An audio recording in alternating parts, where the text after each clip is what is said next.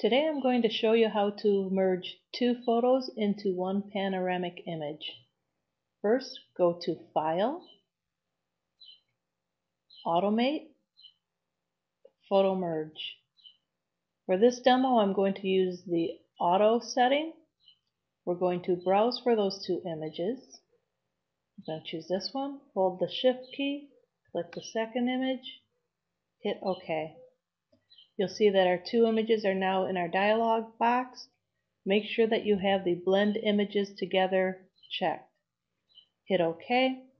Photoshop is now taking both images and merging it into one panoramic image.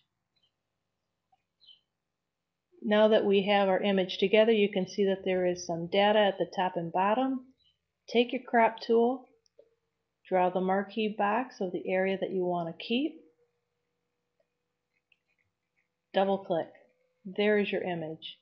To see what Photoshop has done, open your menu, look at the Layers palette, and you'll see that it is actually two separate layers, both with layer masks so that you can go back and fine-tune your image.